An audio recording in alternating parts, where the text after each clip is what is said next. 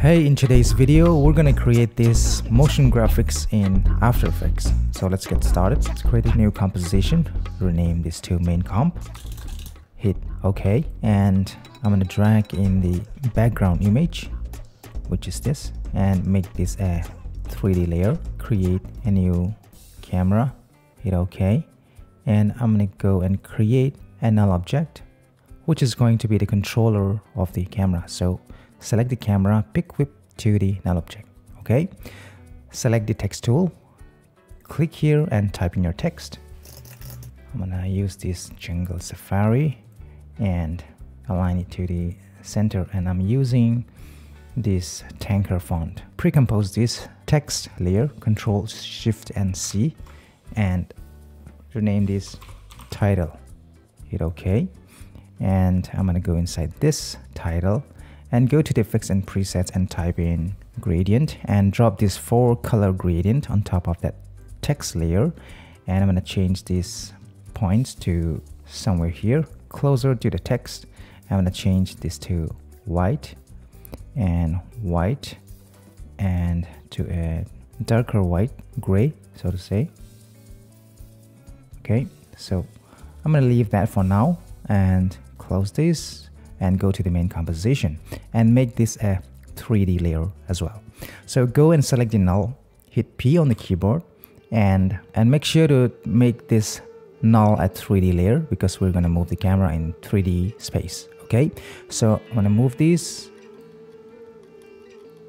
position of the null away so that the background is far away, and I'm gonna select this background layer. I'll rename this BG for background and hit P on the keyboard and position it away from the text, something like this. And I'm gonna scale it back up to fit the composition, something like this, and move it somewhere here.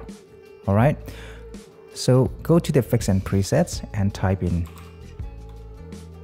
tint and drag and drop it on the background image.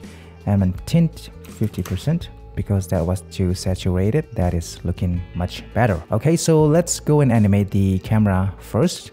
So hit P, selecting on the null object, set a keyframe and move maybe around 5 seconds. We can fine tune it anytime we want. So I'm gonna start with 5 seconds and I'm gonna push in towards the text. So the frame will be somewhere around this. Okay, so if I play it back,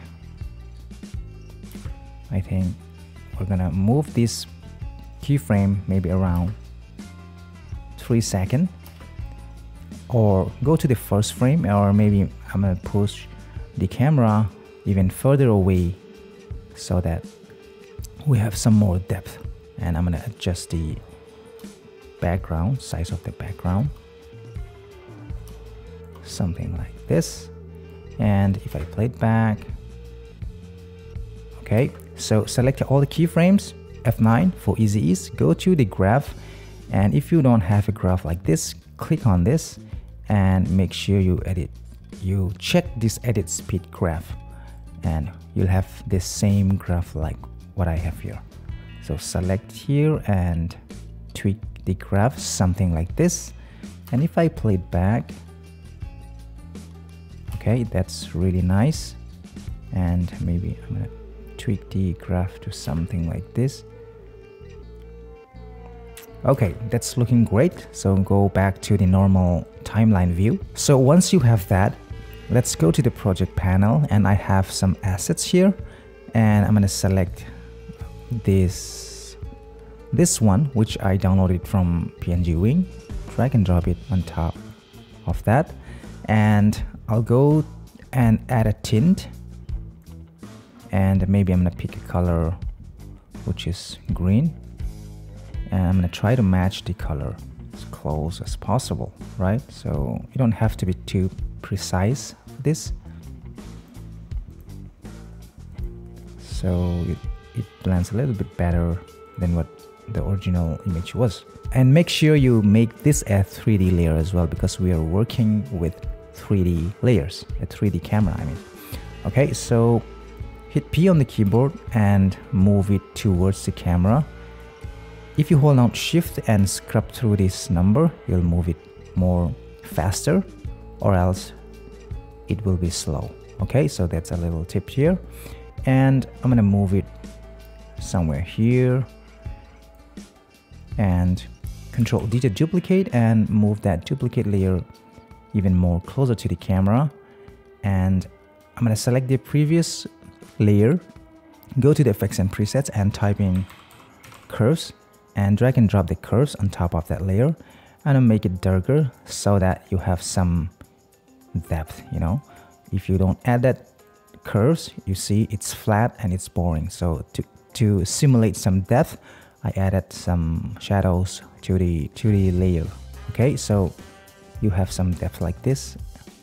And let's see, I'm gonna move this even more away, or maybe scale it up a little bit like this, and duplicate this again and move it somewhere here. Maybe scale it, move it towards the camera, something like this, and maybe add some curves so that you have some darker shadows here. Okay, so I'm gonna select this layer, Control D to duplicate again, and move it away somewhere here, and I'll shadow off the curves here to have some variation. You can see there you have some parallaxing going on. Control D to duplicate it again and move it away, move it here, and maybe turn on the curves and adjust the curves to have some depth. You can see there some depth going on. Okay, so you have to duplicate it like this and move on, you know, towards the text. Maybe scale it up and turn off the curves, and maybe here, or you can even rotate it to something like this, or away towards the text, and maybe scale it up to add some variation to the leaves. All right, so it solely depends on you. So I'm gonna move it somewhere here. You can see there. Control G to duplicate it again and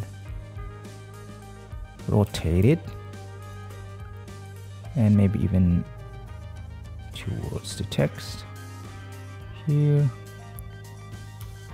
Scale it down and maybe duplicate it another time. Maybe turn off the curves here, scale it up to add some variation. Okay, maybe this one should go towards the camera, I mean the text. Okay, Control D to duplicate it, move it way here, maybe turn off the curves here.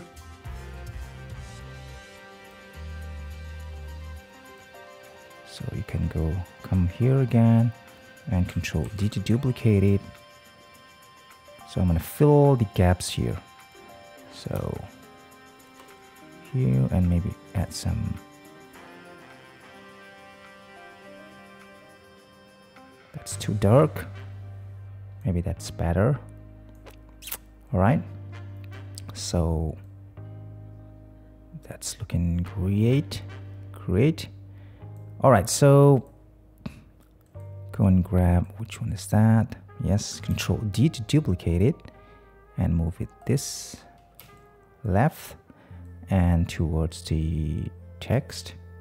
Maybe push it down, scale it up, maybe rotate it like this, and maybe even scale it even more towards the text. And if I fly the camera on that, maybe somewhere here, or adjust the curves, something like that. And all right, let's drag in another asset. go to the project panel, and I have a wood, which is this. I'm gonna drag and drop it, and I'm gonna solo this for now, and click this pen tool, and I'm gonna zoom in and, you know, cut off this because we don't need this. Hit M to bring up the mask and subtract that, and we're left with only the log, the wood. Okay, so if you turn off that, you need some color correction. First things first, let's go and color correct it using curves and maybe tint. It's simple as that. Tint that and maybe desaturate it a little bit and add some curves so that this wood matches with this. It blends much better like that. Okay, so you don't have to be super precise on this. It's very simple. Okay, let's leave that for now, and let's make this a 3D layer and rename this maybe 3. All right, or you can even, you know, change the color to red or whatever you want. Okay, so let's move on and reposition this 3 P. Maybe just somewhere here. All right, that is nice like this. And if I go and select this title, maybe I'm gonna push it towards the camera, hit P on the keyboard and move it towards the camera somewhere here, and go to the 3 and bring the 3 even closer to the camera like this. Okay, so you have some parallaxing. So the more parallaxing effect you have, the more realistic you're gonna achieve for this. The more realistic you're gonna get. Okay, so just move it towards the camera. So select this title and move it up somewhere here. So you're gonna fill all the gaps here with these bushes. Okay, so we're gonna do that right away. All right, so we're gonna duplicate a bunch of this image. So I'm gonna select this, Control D to duplicate it, and move it up like this, and hit P to bring up the position and move it towards the camera. You know, if I scrub the time indicator, I'm gonna move it towards the text. Okay, somewhere here. If I come back, so it's gonna render really slow now because you have so many layers on top of each other, so it's gonna render slow. Okay, something like that. Let's collapse all this, and I'm gonna get another image which is slightly different from the previous one, which is this one. I'm gonna drag and drop this on top of this tree, make this a 3D layer, and I'm gonna go to one of this, and I'm gonna copy this tint and curves, Control C, and go back to this layer and Control V to paste it, and P, move it towards the camera so that it's just on top of this tree, and move it here, and maybe even rotate it something like this, and Control D, duplicate it, move it away, scale it up, and you can always have some variation by adding some rotation to that, and select the lower layer and turn on the curves so that you have some depth here. Okay, so we have this, and I think I need to duplicate a bunch of other layers. Control D to duplicate it, move it towards the, maybe on top of the tree. That's at the back side. All right, somewhere here. up just on top of that tree to hide that sharp edge. Okay, that's really nice. I'm gonna duplicate it another time, Control D, and maybe even, you know, rotate it like this and move it to the right side somewhere here, and you duplicate it again and move it to the center, or scale it down and rotate it like this. And you got the idea, guys. It's very straightforward, very simple. And I also added some other, you know, images here. You can always add this other leaves here. Control V to paste that and make it a 3D layer as well, and hit P to bring up the position and move it towards the camera, and maybe even scale it down, move it to the side somewhere here, maybe even rotate it. And you can also have it like this. So that's how it is. And I'm gonna select this text, the title, and move it a little bit here because it's visible, so you have the visibility there. And the other thing I added here was add some, modify the animation of the camera. So hit U on the keyboard and hit Control and R to bring up the rotation, and I set a rotation here, set a keyframe for the rotation, and I'm gonna change the position to somewhere, it starts from the, you know, bottom somewhere here. Okay, and it comes up like this. So you're gonna adjust this. I'm gonna find that, maybe this one, maybe move it to the right side, and the other one, which is this. So this is the layer, and I hit P. I'm gonna move the X somewhere here, or maybe even scale it down a little bit and move it here. And if I move the camera, yes, that's very nice. So it goes there. And let's go to the null object again and add some rotation, and I'm gonna add this rotation. Okay, so 2, or maybe -2, and maybe change the position here, so it comes here, right about here.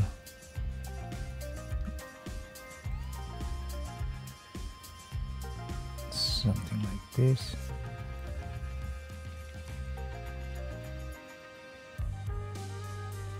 And set this back to 0. Select all the keyframes, F9. So if you play it back, so you have some rotation like that. That's very nice.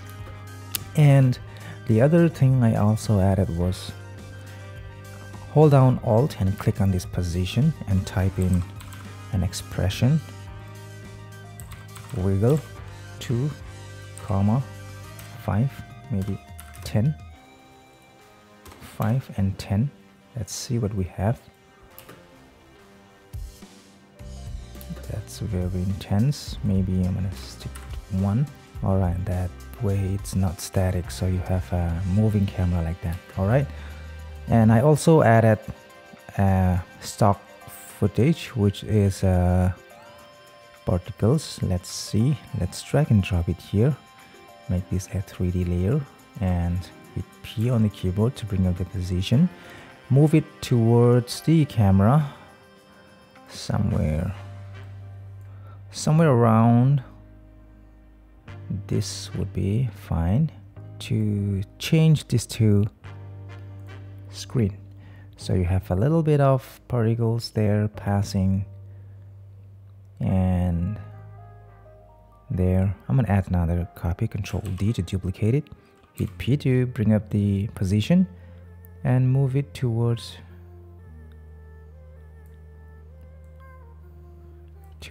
the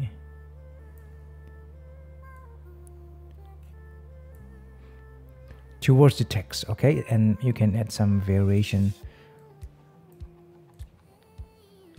So make this frame, and if you play it back, so you have some particles going on there, and I added a smoke as well. So drag and drop this smoke, and maybe add this to a 3D layer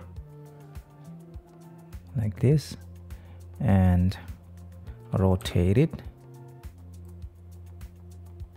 like this, and hit P to bring up the position and bring it closer to the camera, something like this, and maybe even scale it down a little bit and change this to screen as well. Okay, so if you see here, so you have a hard edge here, as you can see here. So I'll just show you how to fix that. Okay, so let's select this smoke layer, which is this, and go here, hit T on the keyboard to bring up the opacity, set an opacity of 100 here, go back somewhere here and set this to 0. Select these keyframes, F9, or maybe somewhere here like this, and if you play it back, you have a smoke like that. And I also added a bat, flying bat. So let me just solo this and see what we have here. So this is the flying bat.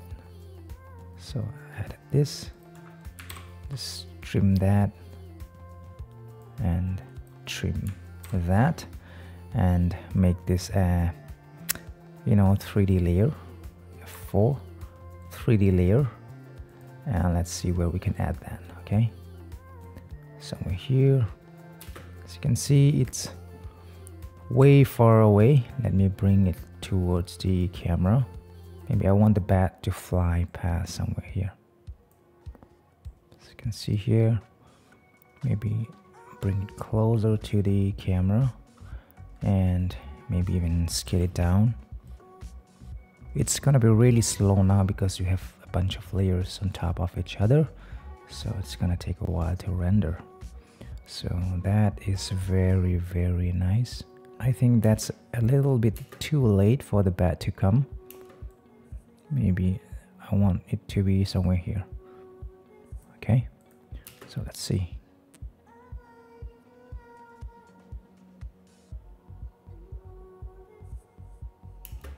So as you can see, you have to scale this up here, and yes, the bat, really nice. So I added a wiggle, the camera shake when the bat passes the camera. So it's gonna start from here. So let's go to the camera. The camera, hit P to bring up the position, set a keyframe, and somewhere here between these two keyframes, I'm gonna add a wiggle expression. Select both the keyframes and go to where you wiggle. Where is it? Yes, this is wiggle. Selecting both these keyframes and set the frequency to 30 and magnitude to 15 and apply that. And if you play it back, can see some camera shake here, so that introduced some energy in the composition, so I kind of like that. Okay, so lastly, don't forget to turn on the motion blur for all the layers, because motion blur is going to make this composition a lot more realistic. And there you have the motion blur turned on for each and every layers that I have here, and for the composition as well. So if you play it back now, you're gonna get like this. So I hope you learned something from this tutorial. If you haven't subscribed to the channel, consider subscribing. This is Motion Designer. Thanks a lot for watching, and I will see you in my next video. Take care.